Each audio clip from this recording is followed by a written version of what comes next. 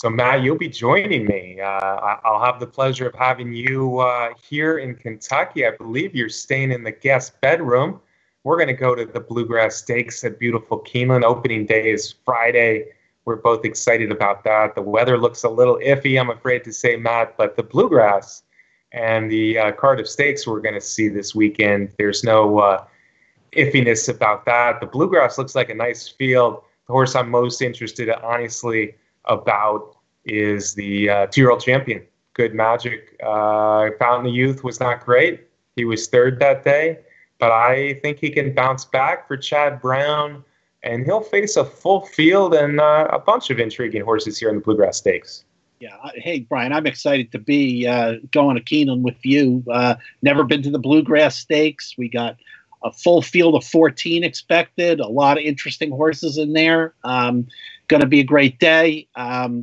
Yeah, Good Magic coming back, 34 points, probably in the field already.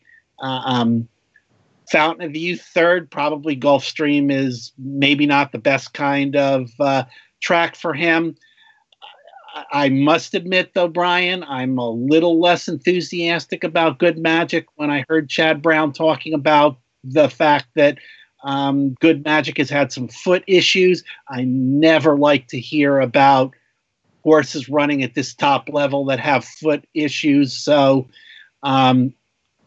it's going to be interesting to see what kind of performance we get from the 2-year-old champion.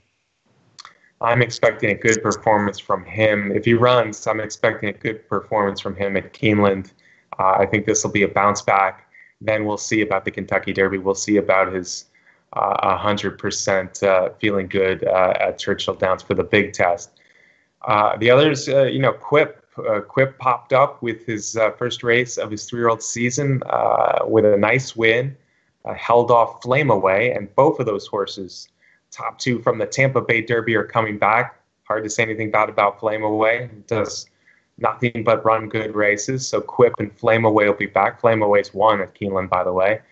There's some other interesting horses in here. Free Drop Billy, speaking of one at Keeneland, deserves another shot. He's a Grade 1 winner at Keeneland, having won the Breeders' Futurity here last fall. Sporting Chance. I'm not giving up on Sporting Chance. He didn't really get it done in 2 races in Arkansas, but they weren't bad performances. Maybe the Bluegrass of Keeneland and Kentucky will wake Sporting Chance up. I still think there's something under the hood there, Matt.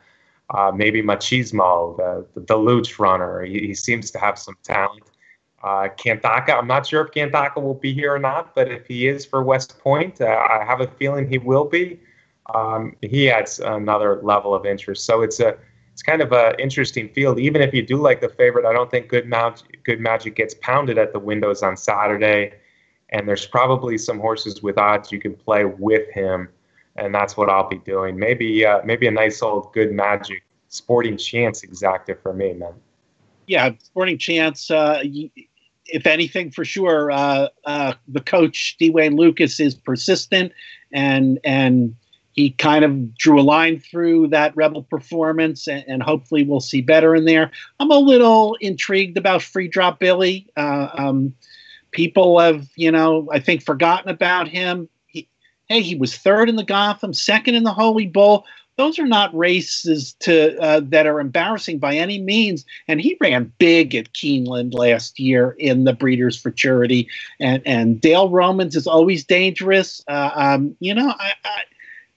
think some decent odds might be there. I'd like Free Drop Billy in here a little bit. Quip also won an allowance race at Keeneland last year. So a really talented field and a lot of horses that have a good shot. Yes, and it'll be interesting to see what the pace is like. I imagine Machismo will show a great deal more pace than he showed last time when he was unexpectedly rallying down at Gulfstream Park.